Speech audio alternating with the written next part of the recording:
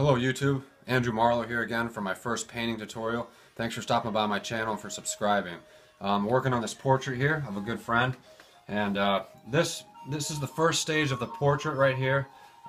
Just kind of like a rough sketch. The paint was thinned with paint thinner, odorless mineral spirits to be exact.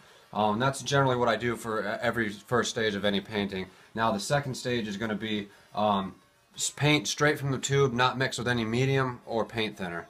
I'm going to mix the colors right over here. Basically I'm using white, I'm using mixing white and burnt, what is this? Burnt umber, I believe. Yeah. Now I used to use this color for mixing flesh tones, which is yellow ochre, but it tends to be a little bit peachy, so I switched to the burnt umber and it seems to be working real good. So here we go. Just a little bit of brown because the burnt umber is very, very strong. Now, you know, as far as this oil paint is concerned, we're going from dark to light. So we're going to keep this kind of on the dark side, a little bit darker. Mixing that just like that. Right about right there is what I want. So I'm just going to dip my paintbrush right in, scooping up that paint nice and thick, and I'm just going to start laying it right on the canvas just like this. This second stage of the painting is all about structure and flesh tones. We're not getting into the details of, you know, the actual face at this stage because this will have to dry. I might maybe sketch it out a little bit, you know, if I feel like it, but I think just for this video I'm just going to quickly show you how I do this with this second stage of the painting. Again, I don't know what you guys are used to, but this is how I do it.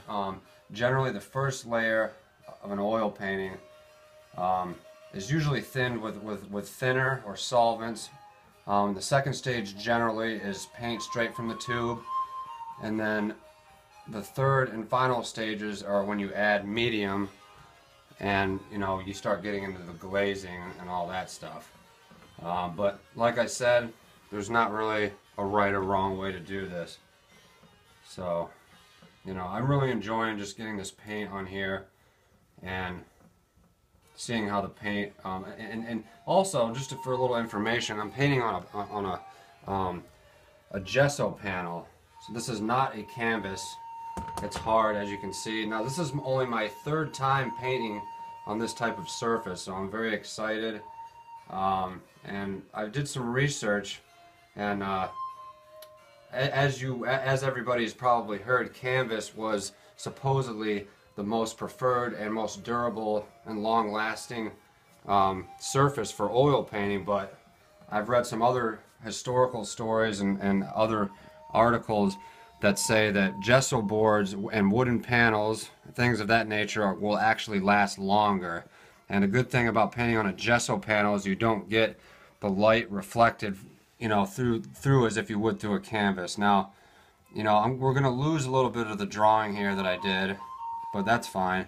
I'm actually going to, I don't have any paper towels actually, so I'm going to get my palette knife. I'm just going to scrape that off because I want to keep that, I want to let that red show a little through. And also the palette knife is really good for spreading paint, so don't be afraid to use the palette knife. And then we will just quickly fill this in here, and then we can work on the hair. So this is obviously the painting looks weird because it's, you know, only in its infancy really. So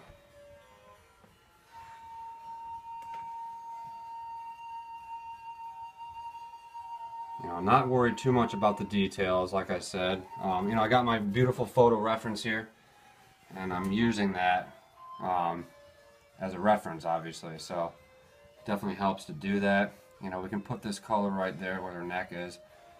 And then, you know, I'm actually going to shorten her hand here. And I'm going to do that by just using the straight burnt umber brown. Again, we're going to lighten it, but I think I made the hand too big, so I'm going to stop the hand right about there. And then I'll fill it, you know, I'll fill the rest of the hand that I don't want in there with the background color. So I think that looks a little better. And yeah, that's the second stage of the style that I paint with oil paint. So I hope you enjoyed that. Thank you for watching.